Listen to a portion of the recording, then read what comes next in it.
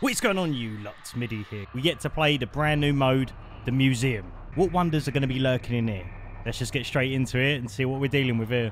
There we go. Welcome. Check in here to receive your photo checklist. Use your camera to take photos of objects on the list. Who do I look like? Peter Parker to you. Okay. Photo checklist. Let's have a look. A little meat man on there. Oh no. So the Pretty Lady Dance exterior. Marrow Melodies car graveyard. GKB636 car graveyard. What has 7 arms but no head and 5 legs and can't walk? What? Chicken nugget. Alright. So return here when I get all of the photos. Okay. Alright, I forgot already what it was. Let me double check. Man, I'm going to forget all of this stuff anyway. And I hope there's no jump scares here. Reminds me of like Mortal Kombat the Crypt, you know. Examine. Boom! Okay. I said no jump scares. How did that get me? It got me. It was to be expected. Poor Julie. Escape hatch. When Sally, Marilyn Burns, escapes by jumping out the window, the glass was actually breakaway sugar glass, made by Bob Burns and Mary Church. In fact, Mary did the stunt of jumping out the window. A mattress and some empty boxes were placed outside the window for her to land on, but setting up the shot took a long time. With the humidity of the Texas summer, the breakaway glass began to dissolve. When I went through it, I was like a glass woman because now I had little particles stuck all over me because the stuff was wet, Mary said. If they'd waited probably another 45 minutes, I don't know if there'd been any glass in those windows. Interesting. Bit of the movie stunt stuff, that's cool. How do we take a picture of this? That one's for the books. Okay. Oh, there you are. I knew you. See, I do this in game anyway. Like, I just stand here and look at these. Look at you. Look, wait there. I'm coming in. Just no more jump scares, okay? Oh, here we go. What's the code for this? How about... Wait. How am I meant to know? Is there a sprint button? Oh, there actually is a sprint button. Okay. Hey, what's Connie doing now? Hello? Booty shorts. A lot of shots were set up on the fly during principal photography by Daniel Pearl and Toby Hooper. One such shot, that Hooper would years later call the best shot in the film, was no exception. That shot, of course, being the iconic shot of Pam approaching the family house. Cinematographer Daniel Pearl was laying flat on a dolly with the camera tilted up. The goal of the shot was to make the house appear bigger and bigger in the frame as Pam approached it. And here's me thinking she was just stuck there. Okay. So, oh, I'm guessing it gives you maybe the code after you've completed it. That's going to be my guess.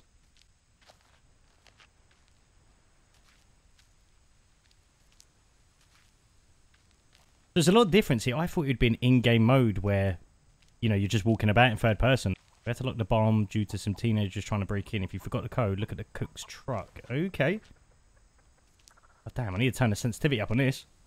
Okay, so that's 5468. All right, let's go back. Okay, so 5468. Done. Let me in. Hello? Oh, yeah, I've got to take a picture of the nugget, haven't I? Let's get some lore of the chicken. Chicken Nugget. The game's composer, Ross Tregenza, used real chickens for the audio for Nugget. He luckily had a close friend and fellow composer that owned a farm with several chickens. The name Nugget was born from brand strategy lead Matthew Zepp. The name is a nod to the longtime nickname of his nephew. Nice. Well, let me take a shot of this.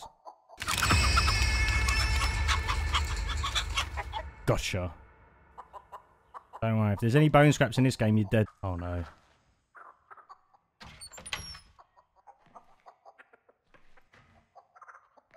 I don't trust that at all. Like, do you know what I mean? You just open it up for no reason? Yeah, I don't trust that. What else have we got? So this is the car graveyard we're at right now. Didn't you say we got to take a picture around here? Okay, maybe not. Maybe it's not that.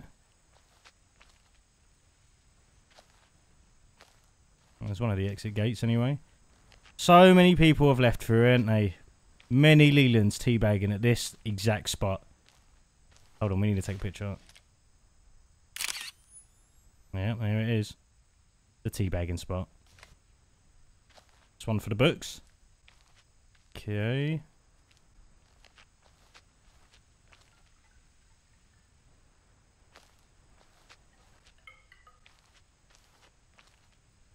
I think this was a picture I had to take. Yeah. I just remember it saying marrow in it. Bone marrow. I think there was actually one more here. Oh, here we go. Car. In one notable scene in the original film, the cook approaches the house and sees the hitchhiker. They have an altercation at the truck where the cook beats the hitchhiker with a broom handle and clearly shows off the relationship between the two characters. The reason that the scene works so well is that it's entirely real. Jim Sedow, the cook, was actually beating Ed Neal, the hitchhiker. Yeah, I told you, man. That's what it's like. But the cook does that with anyone. He just beats anyone up because the cook, man. Don't underestimate it. Just trying to see what other clues are around here. Oh, here we go. Wait. Fake hammer, real impact. The scenes in the movie with the sledgehammer seem real, and there's good reason for that. Though the prop master Bob Burns made a fake hammer with a foam rubber head, there were still complications. Leatherface actor Gunnar Hansen recalled hitting actor William Vail while filming Kirk's death scene. I was completely charged up on adrenaline, skittishly hopping back and forth as if I were speeding. So when Bill tripped and I stepped out of the shadows, I actually hit him in the face with the sledgehammer. Fake or not, it left its mark. In the pivotal dinner scene, actor Marilyn Burns, who played Sally, was actually struck and bled. I went to the bucket, said Burns, and then Grandpa hit me over the head with the other prop that was a piece of steel, a sledgehammer. That hurt. That wasn't fake. As Hansen noted, some of the blood in Sally's hair is actually Marilyn's. Ooh, interesting. Nice. What other bits of lore have we got? Trying to think how far we can actually go out of the map here. I think we can go towards the house here. I don't think there's any more. Oh, wait. There we go. Discrete flora. The flora around the house where most of the filming took place was populated by more than the cedar trees common to central Texas. The owners of the house were growing 2 acres of cannabis.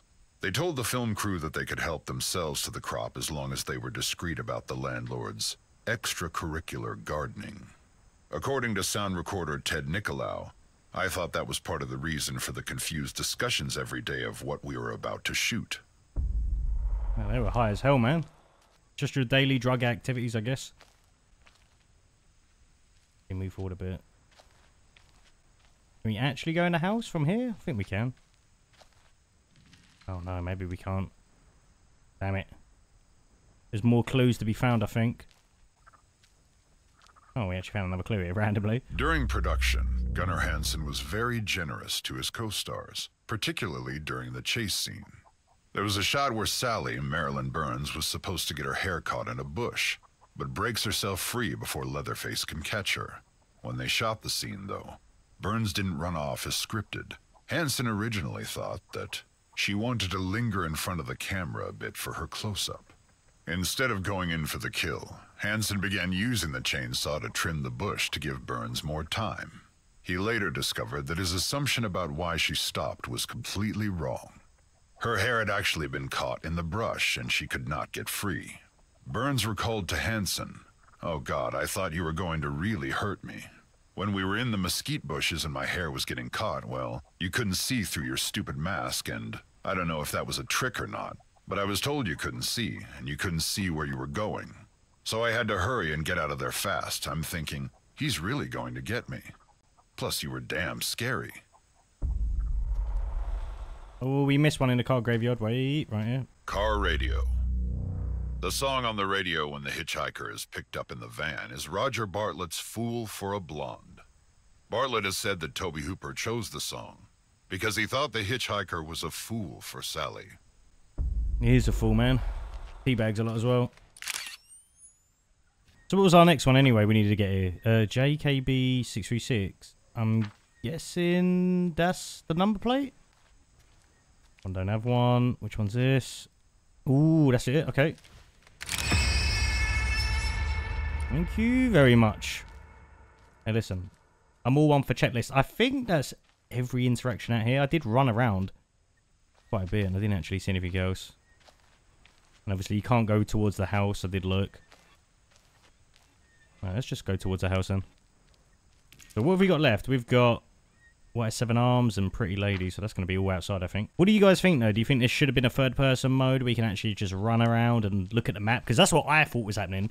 Sort of like a free roam thing. Oh, no, I can see their face up there. Okay. You haven't checked down here, though. I'm just, like, expecting something to happen, you know? No big jump scare. I ain't one for them, unfortunately. Actually, nothing in here. I turned up the sensitivity a little bit. Now, guys, this is on the PS4. Bear in mind, okay?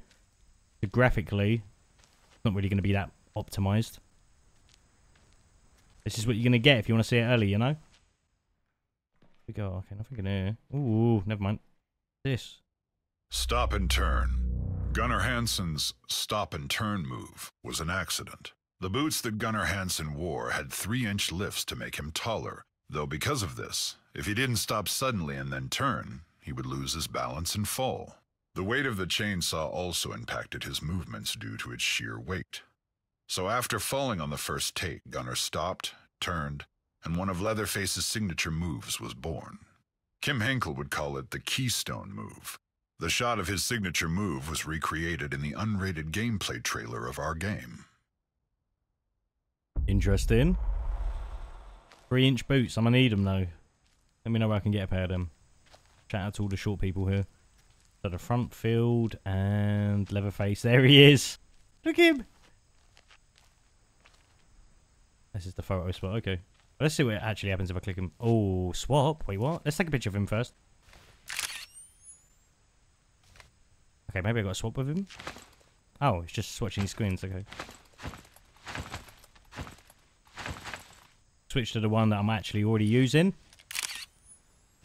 So how do you get him to move? That's part of the challenge, right? Pretty lady dance. Oh, okay. So it's actually part of the skin. Switch that. This one was the pretty lady?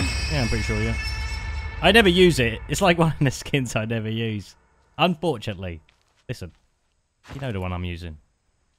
Oh, there we go. Oh, there's got to be something for this. The little armadillo. The opening shot. The armadillo in the opening shot of the film was an actual armadillo that production designer Robert Burns found on the side of the road and taxidermied himself. According to Robert Burns, the original script called for a shot of a dead dog on the side of the road, and then the camera would pan to the green van. After further thought, Tobe Hooper felt a dog was too domesticated to show in that light and deemed it too horrible for audiences. This is when an armadillo was decided to be their best bet, as it fit as a symbol for Texas. Robert Burns then found a dead armadillo on the side of the road and took it home himself to taxidermy the animal. This is how the opening shot of the film was born. Oh, there you go. Let's actually check over here just in case we missed anything here. Oh, imagine if you could leave. Okay, so in the front field somewhere, there's actually meant to be something we need. Oh, that's it. What is this? Hey there! Oh. Why, Johnny? Why? Why would he appear like that? God damn it. Okay, nothing in here. Little mini Johnny jump scare there. It's to be expected, right? So we've got everything we need now. Let's go back to the checkboard. What is my reward?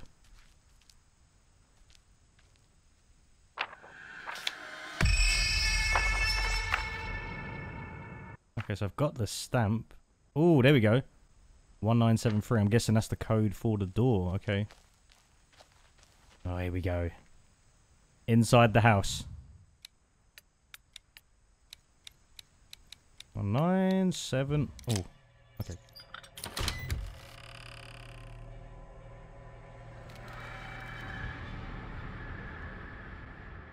We get a new checklist here.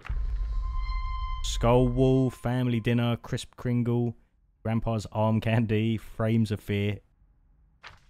Okay. Actually quite a lot here. Oh, we've actually got items to put here. Okay. I'm guessing I probably have to find everything first before I take a picture of this. Okay, then we got...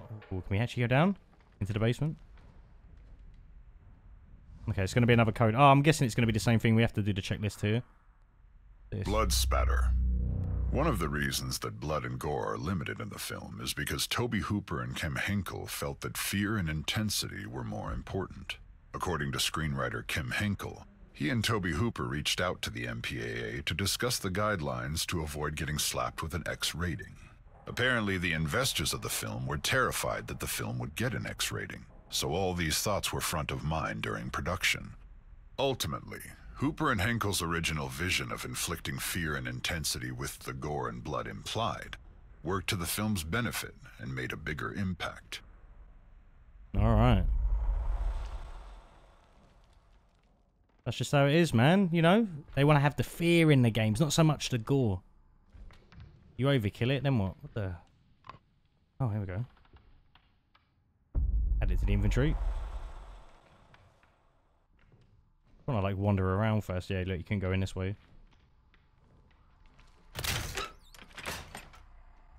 I don't trust that. Every time I open it, I'm expecting a jump scare. What was the checklist? So we got Skull Wall, Family Dinner. Okay, let's actually check Family Dinner. I actually walked straight past that. Possible titles. The Texas Chainsaw Massacre wasn't the first or even second title of the film. The first two working titles were Head Cheese and Leatherface. Head Cheese was the first working title of the film, though, for most of principal photography. Leatherface was the working title until late into production, when it was finally given the official title of The Texas Chainsaw Massacre. Kim Henkel and Tobe Hooper intended for the title to be spelled Chainsaw, but once the press were sent information on the film, and when the original poster was produced, the spelling got twisted into Chainsaw. So the movie at one point was going to be called Head Cheese. Okay, let it just sink in for a minute. Cheap thrills. Screenwriter Kim Henkel has said that one of the reasons he and Tobe Hooper wanted to make a horror film was their limited budget. If you have relatively little money, what are your possibilities? Henkel says. The clear answer was some sort of genre piece. Horror was the easiest because we felt that we didn't have to have any names in the cast. Production values weren't nearly so important as in some other realms, so it became the natural choice.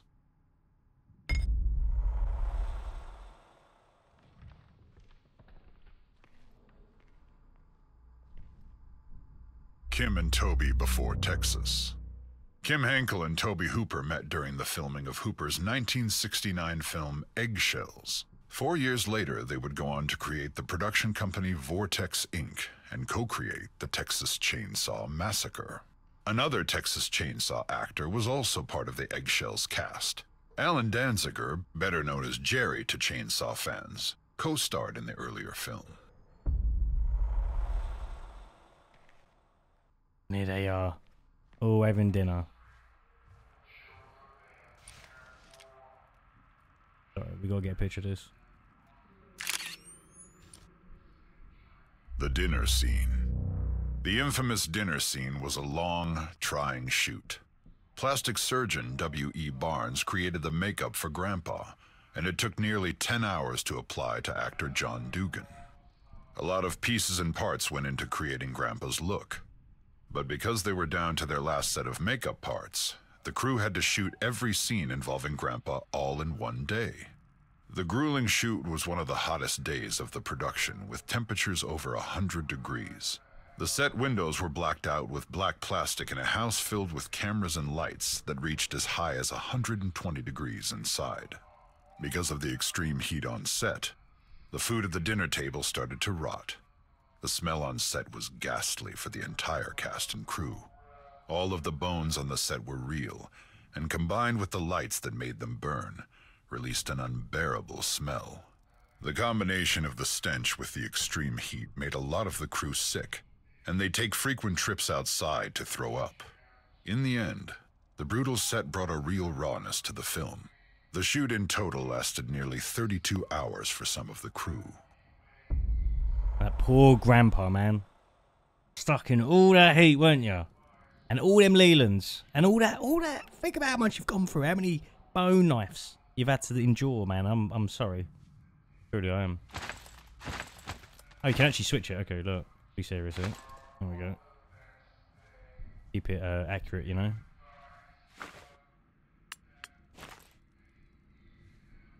I just have to take a picture of this, right? Oh, that don't work.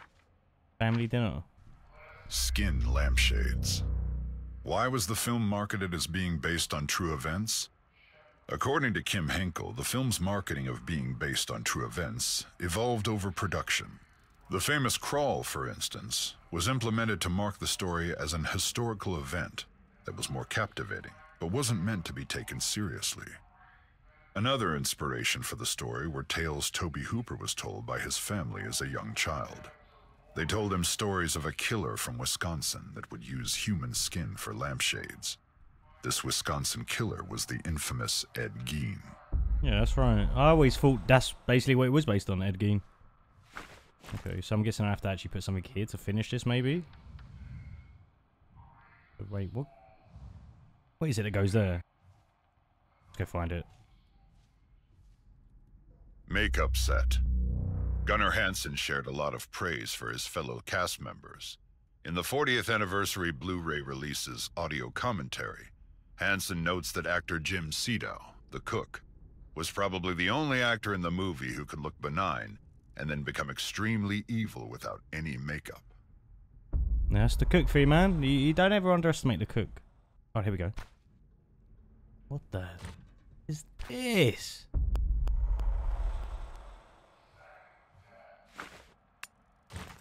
Perfect. There we go. That's the scene. Get my picture. Guys, what's going on? I done everything you wanted me. Oh no. He's missing an item as well. How can I forget? Oh, we actually find him more as we go along. He really cut her.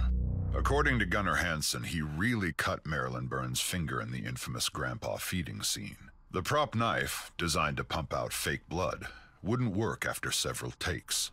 Finally, when no one was looking, Gunnar Hansen removed the tape from the knife that made it dull and really cut Marilyn's finger. Knowing this, that would mean that actor John Dugan, Grandpa, sucked on the actual blood of Marilyn Burns. Damn, he was crazy. So we still need an item to go on Leatherface anyway. Let's keep looking around. There's actually quite a lot to actually look at here. Ashtray. Actors are paid varying amounts for their work in film. For his voiceover in the opening monologue of the film, John Larroquette was paid with a single joint. Recent reports, however, suggest that his rate has gone up. He only wanted a joint. Friend of Leatherface. Since both of her parents were working on the film, 3-year-old Karina Nicolau was often on set and struck up a friendship with Leatherface actor Gunnar Hansen. He recalled their interactions. She had never liked my Leatherface mask. She was sitting with me one day while I waited for a shot setup. When Dottie, makeup artist Dorothy J. Pearl, came to put on my mask, it horrified Karina. As soon as it covered my face, she started screaming. I had Dottie pull it off. See? I said, it's just me. She calmed down, but when I put the mask on again, she started screaming again. I realized she was too young to make the leap, to see my transformation from Gunnar to Leatherface and understand that I was still under the mask. So I made sure she never saw me in the mask after that, at least until the unfortunate meat hook scene. That would scar me for life. Imagine coming out. That's the sort of thing my dad would have done. Like, wholeheartedly, he would have just put that mask on, but see, the difference is he wouldn't have took it off. He would have just left it on. There we go. Genuine bone furnishings. The bones used for props were real animal bones found at a veterinarian boneyard and a cattle pasture. Art director Robert Burns led the charge of designing most of the bone props, like furniture and light fixtures.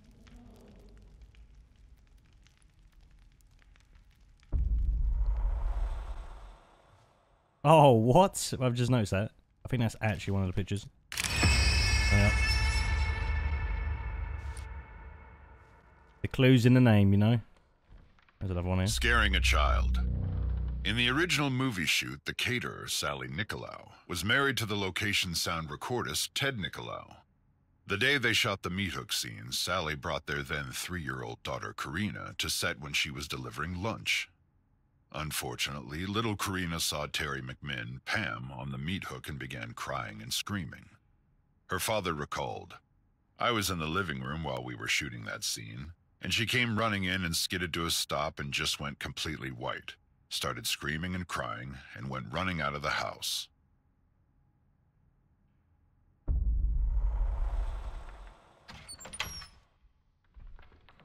Nothing in here, okay. I'm still not trusting these, man. Like, when is something actually going to pop up? That's what I want to know. We'll go outside in a minute. I want to check upstairs. We get up here. Oh! I knew it was going to happen. Why are they always Julie? You know what I mean? To be fair, look, this is who I would have picked. Who do you want to keep seeing dead in the game? You know, for the museum mode, I'd go Julie. I'd say it straight away. One outfit, 32 days. Actors only had one set of their wardrobe.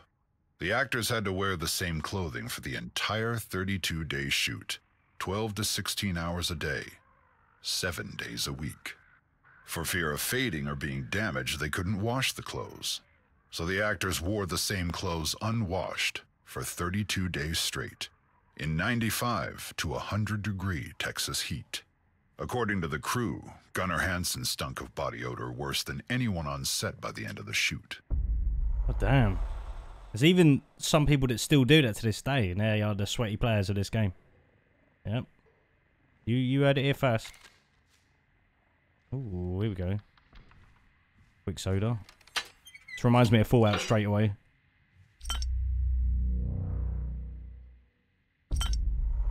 Oh, so I can't even... Okay. That's something we've got to take a picture of? I'm going to take a picture of it anyway.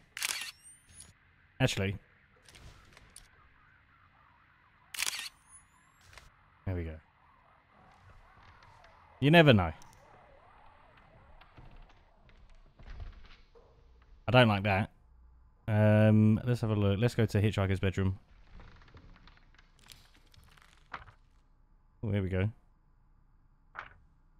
Hey, can I take that? Oh, I can take that. Oh, creepier, innit? We in there? Oh, here we go.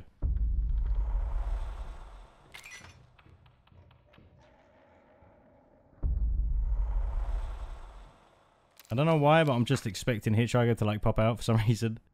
Oh, okay. This is where we put the pictures. Go, and then we're missing 2 more. Oh, look at that one. They're facing Julie. Oh, that's a nice picture. Oh, I can even take a picture of that.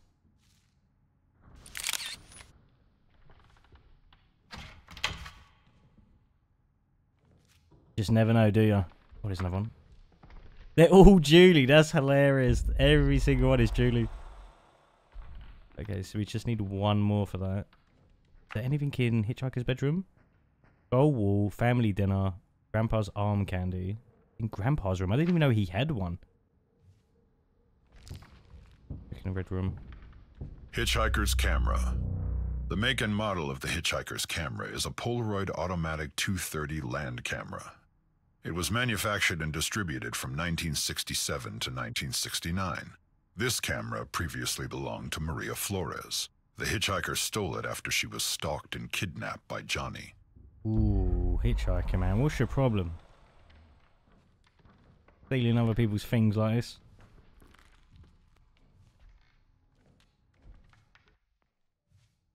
No living animals were harmed.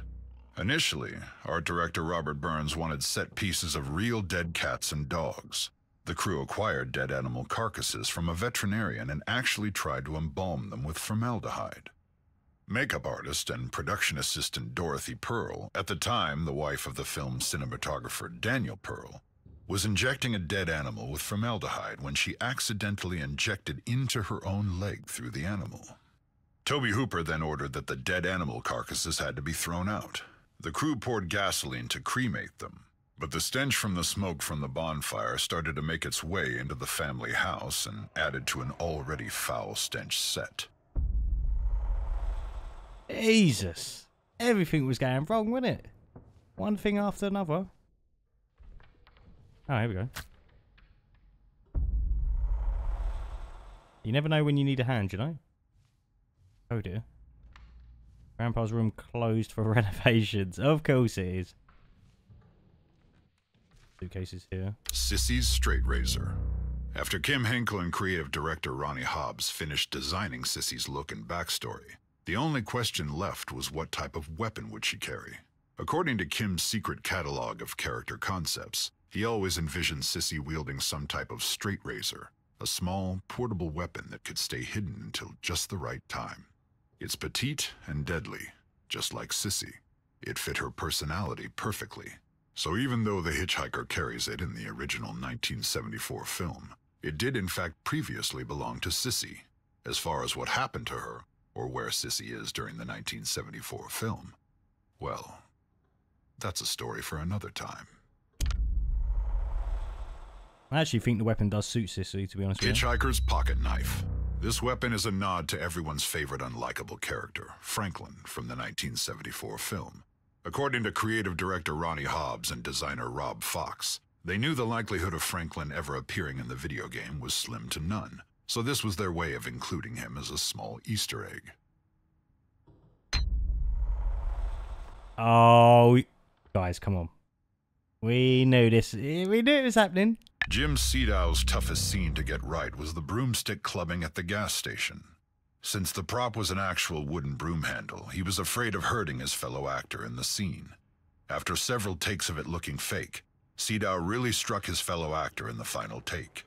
It was an exhausting shoot for everyone, but Marilyn Burns had it as bad as anyone on set. She did several takes of diving through the doorway of the gas station, and each time she would land knee first on the hard concrete floor, so many times that the floor tore up and severely bruised her knees. That's everyone's weapon in here. Or the ones we can see so far. Okay. Let's go check that creepy room. Need to save that till last, really.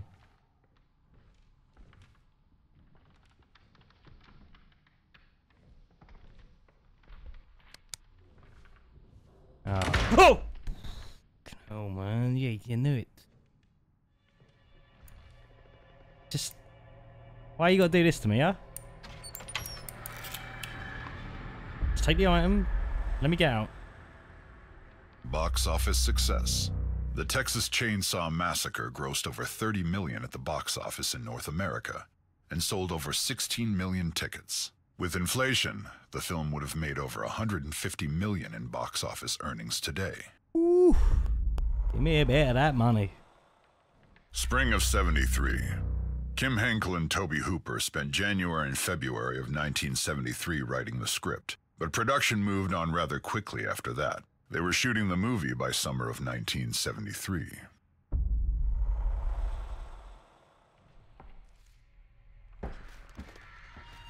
Oh, yes, man. The ambient Production noises, manager Ron Bozeman would go on to work on another film that featured cannibalism. In 1992, he won an Academy Award as a producer for The Silence of the Lambs.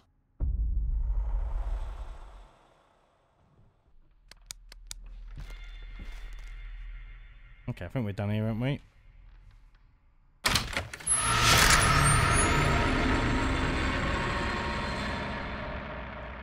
I knew something was happening. Let me get out. Guys, jump scares actually get me The really bad. Apprehension Engine. Gun Interactive's own Wes Keltner led the direction of music for the Texas Chainsaw Massacre game. One day, Wes was at home brainstorming, and in the background he had 2015's The Witch playing. He wasn't watching the film, but was more listening to it. The sounds and music in the film struck him as he was listening. He asked himself, what instruments are they using to make those unique sounds? It turned out, those sounds were created by an apprehension engine. Wes was able to track down Tony Dugan Smith, who makes roughly 6 of these instruments a year, and was informed that the apprehension engine took around 7 months to build. West then had the honor to have a meeting with film composer and creator of music for The Witch, Mark Corvin. It was at this meeting where Corvin said, "Forget everything you know about playing guitar and other instruments. Approach the apprehension engine like a child, and experience and discover." From there, the direction of sounds for the Texas Chainsaw Massacre game were born. I was going to say that the music just sounds like something you've never really heard before. Well, from my experience anyway. Ashtray. Okay, so we've actually seen this. I don't think we've seen this one. Preparing for the role. To prepare for the role of Leatherface, Gunnar Hansen went to Austin State School, which was a 95-acre residential and training facility for adults with developmental disabilities. He was there several days to pick up the residents' mannerisms and how they walked and talked. It was important to Gunnar to portray the character authentically, without making a mockery of those who suffer from developmental disabilities. Okay, so what have we actually got? So we've got Skull Wall, Family Dinner, Grandpa's Arm Candy. So we can't get into the Grandpa's room yet. Frames of Fear and Revoked Licenses. What have we got in the inventory, actually? Wait. Okay, so we still need another picture. Go here, actually. Wait. Try and put the pieces back that we had. So, the plate here. They've actually got to be in position, so there we go. They're facing on the right.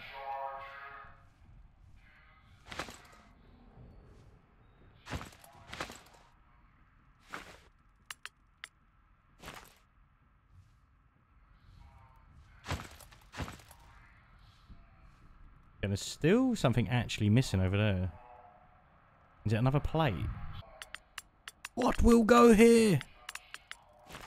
Something else I'm actually missing. Okay. We keep looking. Oh, I know. We've not gone outside, have we?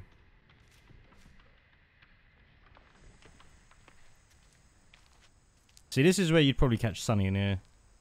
Just somewhere over there in the corner.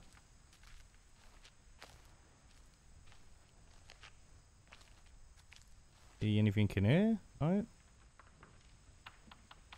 Yeah, we haven't actually checked down here. It's easy to lose track, guys, alright? Okay, here we go. Ah, there we go. There's the plate. Oh, yeah, okay. Here's one of the pictures. Okay, wait.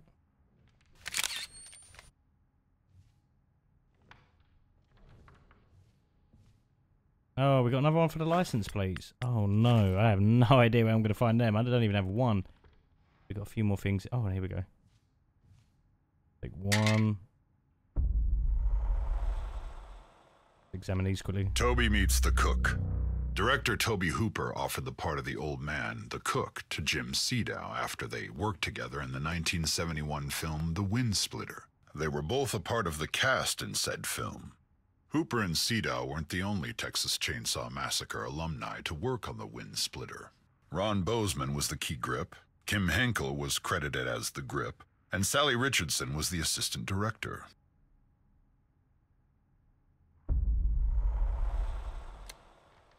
Oh, it actually lights up, look.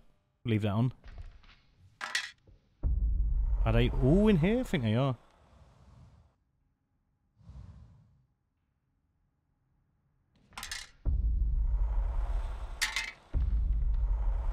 News of the day.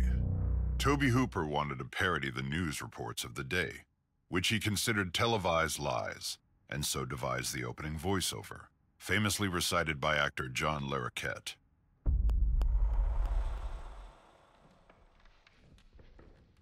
Now, have I actually collected enough here? Let's see.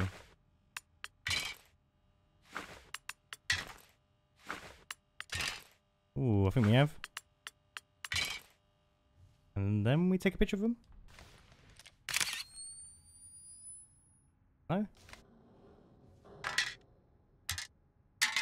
Maybe they spell something actually, so like, what have we got? Let me actually spell this. So E, is it, wait, hold on. M-E-A, now what's the last one we got? T, me. Oh, okay.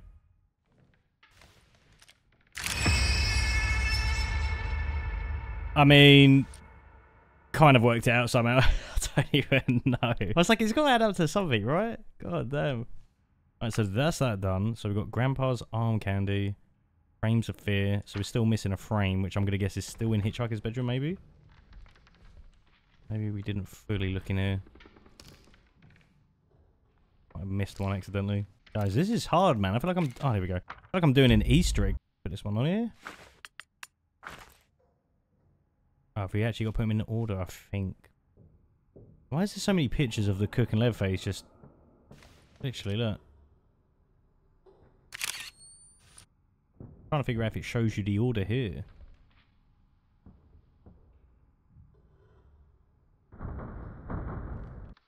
Oh, okay, okay, I think I get it. Maybe it's something like this. Right, let's take them all. I'm guessing they have to go in some sort of order, right? So the first one, where is it? Be these guys where they're at there. And then the next one would be Julie. Gets captured. She goes on the meat hook. And then meat. Bang. Okay, we figured it out. I know. I'm a genius. Who would have thought it, eh? Right, so that's that done. What have we got? We've got Skull Wall, Family Dinner, Grandpa's Arm Candy. Okay. So I think we can do the others now because I've collected enough. So let's go back in here. There's the plate. Get a picture of all these together. Say cheese, guys. Say me. Say head cheese. Balls. Don't you worry, cook. I'm coming back for you, mate. I'm going to be teabagging you. Like, don't worry about it. We'll be back. Okay, then the skull wall.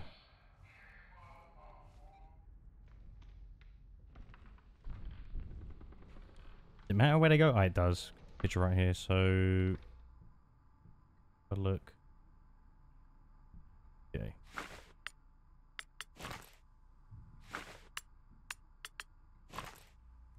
Ram skull goes up there, yeah, and the last one's here. I think that's right. Yep. There we go. The skull wall. Cool. So now, though, Grandpa's arm. Arm candy. How do we get the code for the room? We actually need to go into the room.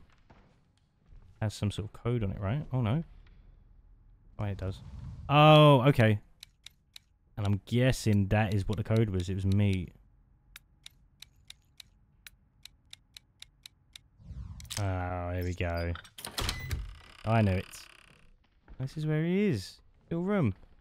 Do not feed Grandpa. Okay. The chair for? Grandma's rocking chair. The remains of the mummified grandma, or even any mention of grandma, was not in the original script. Art director Bob Burns added her into the set to show that there were women in the family's history. Hmm.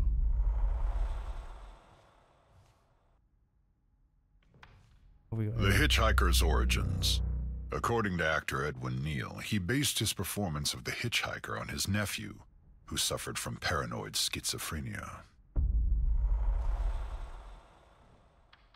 Use item.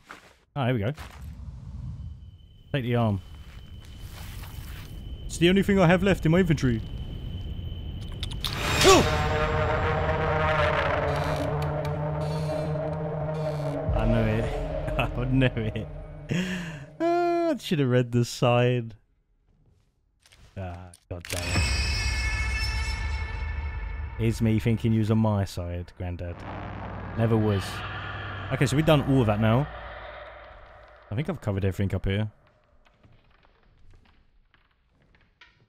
I want to try and do like a complete walkthrough of it for you lot. Have a look. Stamp the checklist. We've made progress. Okay, sweet. So... Yeah, wait, hold on. So, okay, show me the grape soda. So do I have to collect the soda upstairs? Just no more jump scares, please, guys. Like, I'm at my end. I'm at my wit's end with this. You always got to get me the jump scares, every time.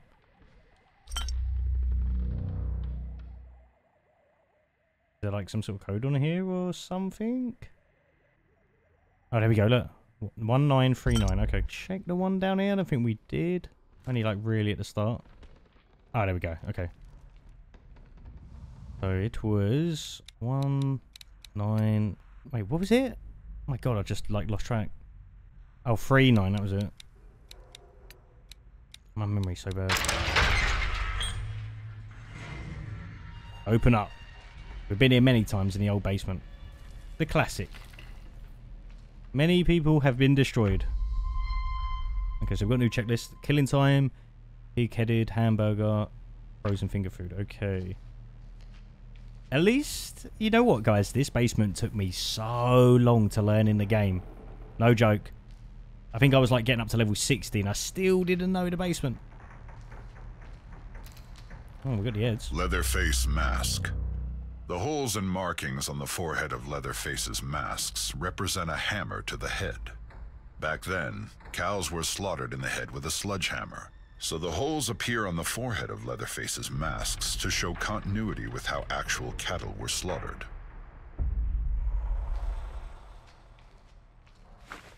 Let me put something there. Oh, we got to use items here. Leatherface speaks. In the original script, the infamous dinner scene was quite different. Leatherface had scripted, though completely unintelligible, lines. As Gunnar Hansen recalls, they were written out. His first line is, "A-A-A-O-U-U-U-Ber," and then, "Abe-Goba Aji-Ima." According to Toby Hooper, these lines had actual meaning behind them. Hansen's script notes pointed out that the first line meant roughly, "How are you? Welcome home. Supper's almost ready." The next line meant, "I've been a good boy. I got 'em all." It was like someone in solo queue just putting in their mic and talking.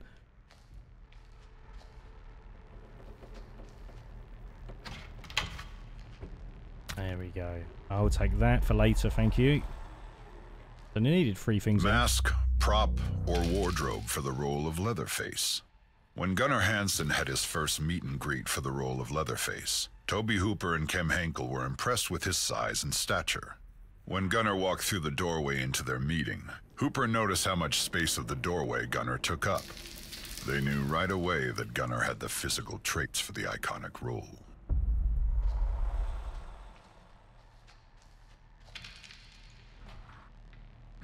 Oh, they've actually cornered off some of the map here. Real torture. During Sally's torture scene, her screams ultimately led her to shout, "I'll do anything you want," which Marilyn Burns later recollected was the dirtiest thing you could say. It was pretty damn serious. Nowadays, it comes out of everybody's mouth. Now they're doing it for free, they're jumping into it. But in those days, "I'll do anything you want," you just didn't say that. You never said that. Burns continues, though, that Sally's torturers, the Slaughter family, don't comprehend that because it's not the result they desire. Rather, she feels that they're so sexually repressed that they can only manifest desire as sadistic cruelty.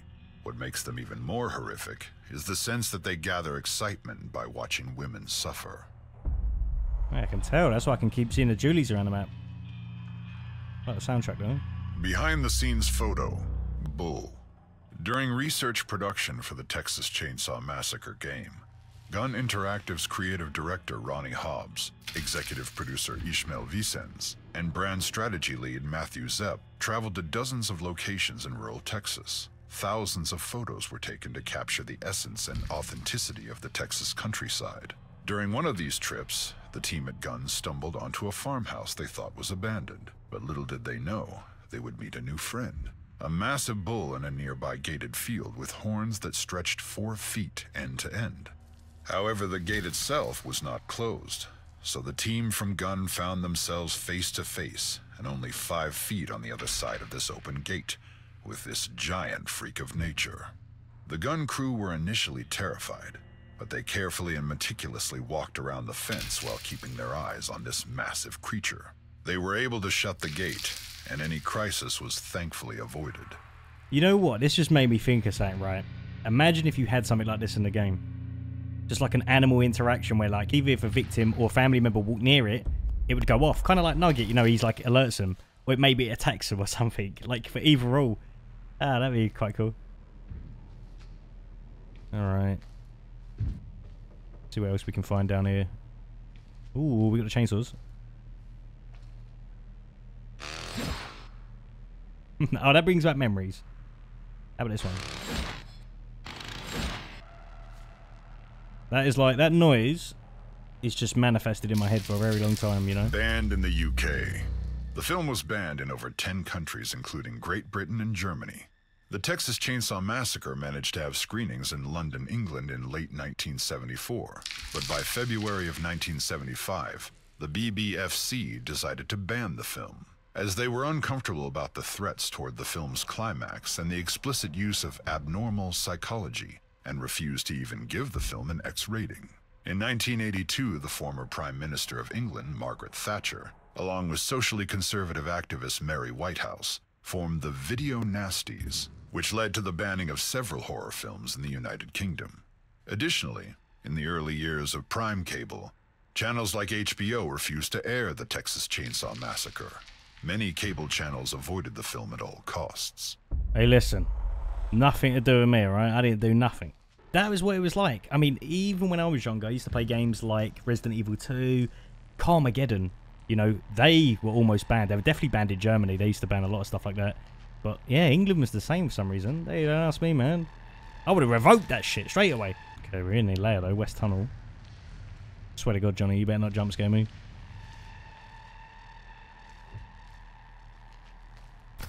Whoa, my God. Actually tripped me out a bit there. Didn't expect the head to be there like in my face. Side garden tunnel. I can actually go right to the end here.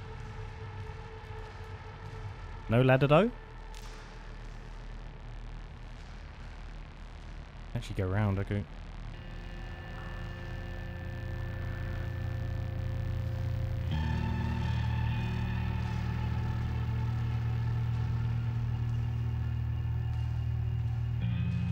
Nice little layout the basement though, ain't it?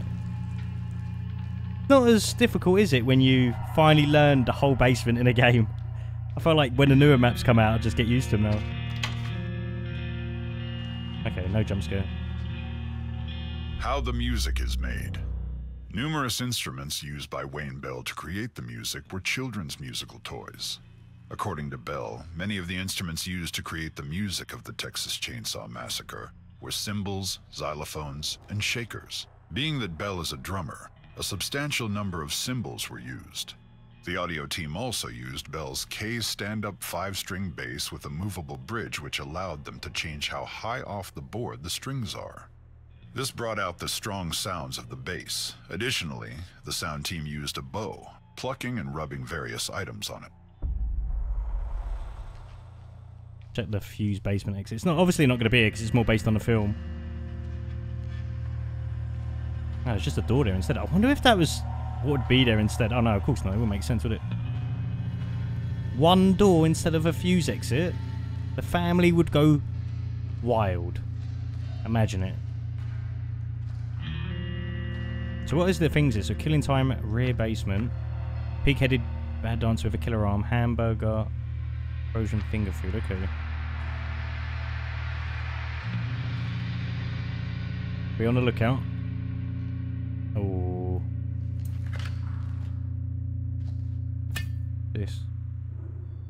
Knife arm.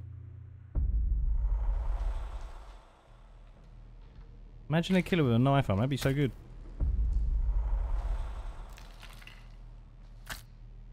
Oh mate, I'm just finding FAQ. Okay. Masks. The Leatherface masks would become iconic, but they were hard to see through. Gunnar Hansen explained, "The masks had one unfortunate feature. Their eye holes were small. They fit snugly, but not around my eyes. And the further the eye holes were from my face, the less I could see. It was like looking down a long tube. I could see only what was directly in front of me." All natural masks. Art director Bob Burns performed a significant amount of trial and error to perfect the Leatherface mask. Ultimately, he landed on liquid latex and thin insulation, which aged naturally and yellowed. Interesting. Okay, so Maybe go to the cold room, because that's where one of the photos are anyway. Not actually been down here, have we? Ooh, another code here. Alright. Playing with fire. Early on during filming, Gunnar Hansen asked Toby Hooper, "How are we going to shoot the scene where I get chainsawed in the leg?" Toby Hooper replied, "I don't know, but don't worry about it because it's the last shot of the movie." For the climactic ending of the film, the crew wrapped a metal sheet around Gunnar Hansen's leg with a stake taped to it, and a blood bag taped on top of that. Originally, he thought it was a crew member who would run the chainsaw cutting into Gunnar's leg. But Gunnar insisted he would do it himself for fear of the crew member accidentally sawing his leg. The saw didn't have its actual teeth attached to it, so they had to make modifications to the saw itself. At first, Gunnar thought he had sawed his leg, but his leg did become badly burned from sawing into the metal plate that was protecting it. Playing with fire, huh?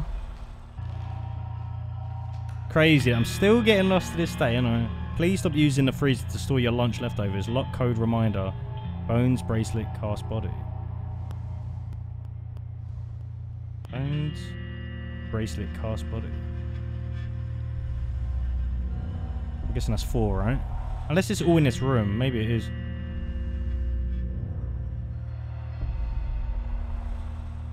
Oh, it's a number, right? 8.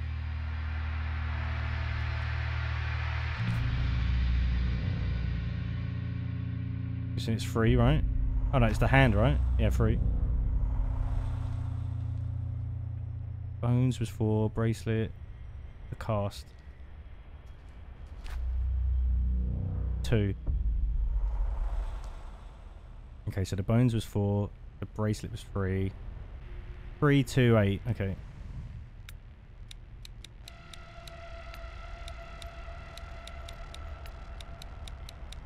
There we go.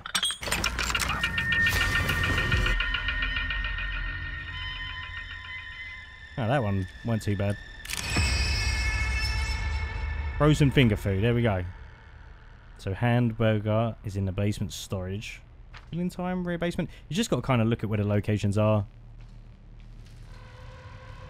I think in the west tunnel, pretty sure. Skin. The practical effects of Leatherface's skin mask proved a difficult challenge for Bob Burns, the art director for the film.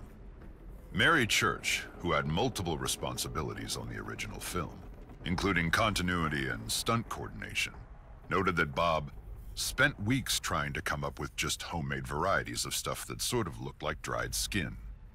I remember him being concerned about expression, or not being able to do expression, and that there probably needed to be other expressions maybe on the face.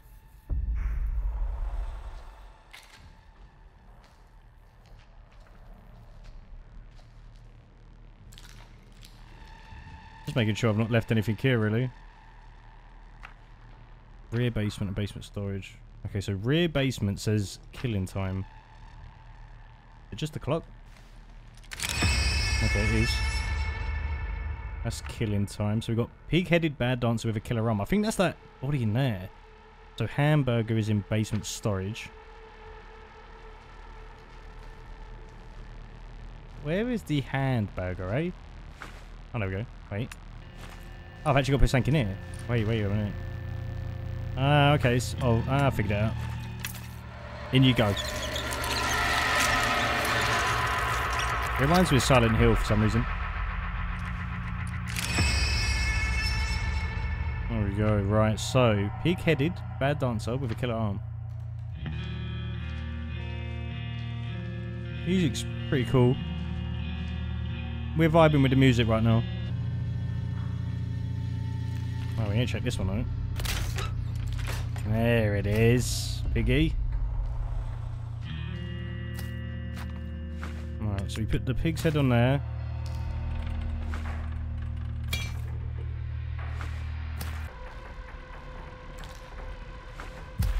There we go. Get the picture. Done. Okay. What's left now? Oh, that's it. Alright. Let's get our stamp. Our stamp That is well rewarded. To be fair, I'm doing this quicker than I thought. A lot quicker than I thought. Okay, so the clue for the code is going to be on a chainsaw and a stamp. And chainsaws. There they were. Okay, they're right here. Did it matter which one?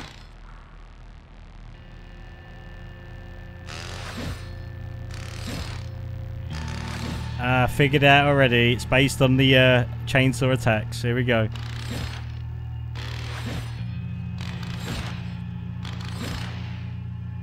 Okay, so that's 4.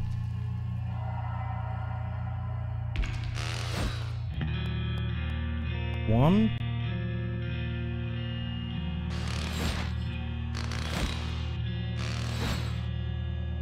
Three.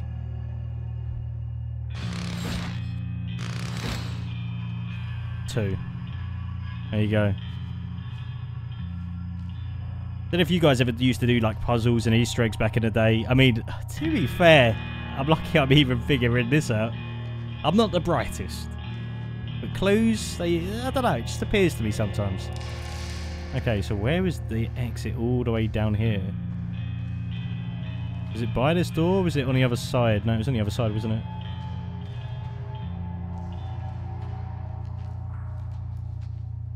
Take the long way round.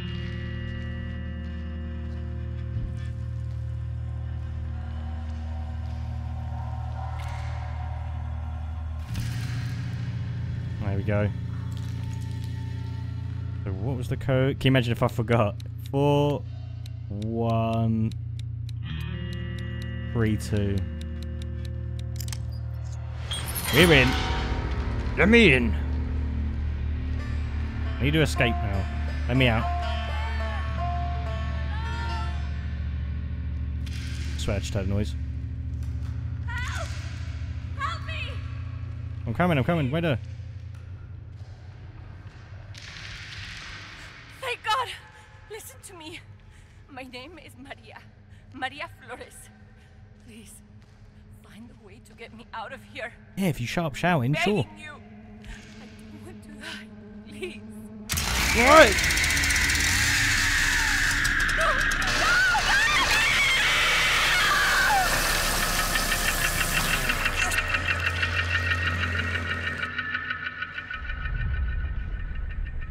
Got me. Maria got me killed. I knew it. But it's like. That is what it's like in this game. It's crazy that the ending was actually what it's like in solo queue. You're minding your own business. You're doing your own thing. Someone comes up to you, solo queuer. Help me, help me, help me. Runs in your way, gets in your way. Left face gets you. That is a very accurate representation of it. Oh, and we got a big red button. What's this do? Ooh, so we get some more bonus things here.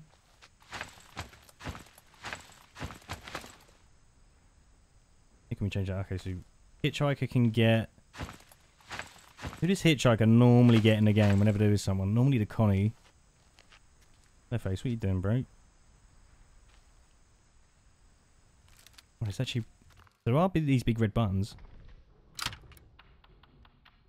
Oh, you can just change them. Yeah, that's what we want. That's what we bloody want. There you go, Cook. Right where you belong. I'm guessing this is more of like a photo mode now. Okay.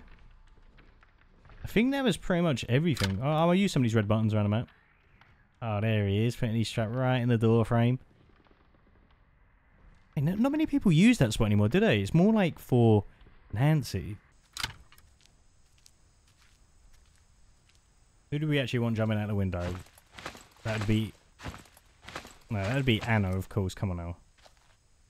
Anna's going to be the only one jumping out that window. I'm guessing there might be a few more red buttons around the map. Oh, there is. Let's follow it all the way to the exit then. Oh, I didn't actually get this one, my bad. Stretch of road. Gunnar Hansen had several weeks to physically prepare for his role as Leatherface. I started walking in my neighborhood before dawn, but quickly tired of the dogs chasing me. So I found a field, paced off a mile, and then started walking and jogging. Soon I was jogging that mile, and eventually I could run the entire distance. Oh, look at that. Perfect. Who we got? No, we want the cook. Goodbye, Leland.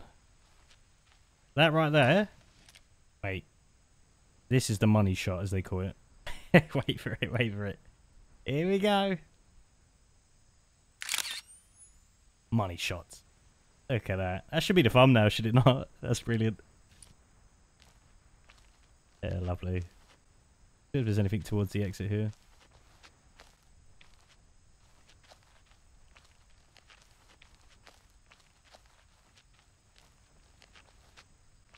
Just Leatherface. Oh. Guys, that was pretty much everything for the museum mode. I think a lot of you were expecting you to walk around the map. Maybe that could be a thing that they implement in the future, I hope.